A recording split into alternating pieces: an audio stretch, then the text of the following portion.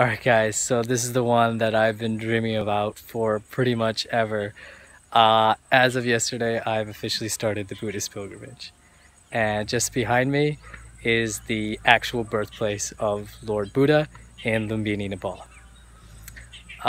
So quick story for you guys. His mother, the queen, was traveling and she was experiencing labor pains.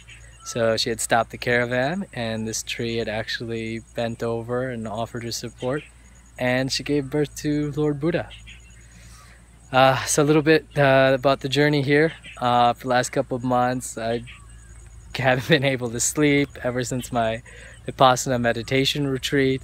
A few months ago, I've just been thinking and dreaming about it here, and then the bus ride up here, I was crying and super emotional. I actually thought when I got here I wouldn't even be able to stand, or I'd just be in like so many tears.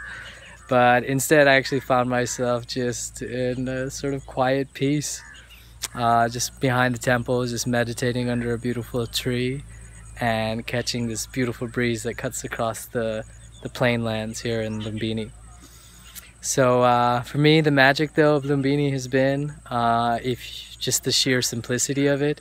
If you go around here, you'll see that pretty much every Buddhist country here has a monastery here. Thailand, Cambodia, Korea, all of them.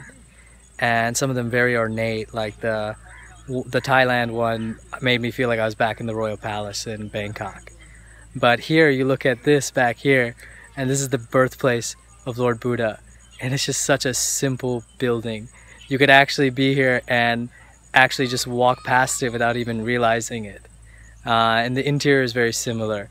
It's like old brick and mortar stone of the old buildings that used to be there. And the actual marker stone itself is literally just a stone in a glass case.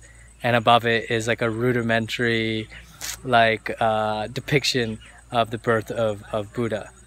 So, you know, even just like his life and his teaching, just so simple yet so beautiful and profound. Same thing here, Lumbini, his birthplace. So simple, so beautiful, so profound. So I'm super excited, super full of love and joy and compassion, and I'm sharing it with all you guys. So all the best from Lumbini, blessings, and namaste guys.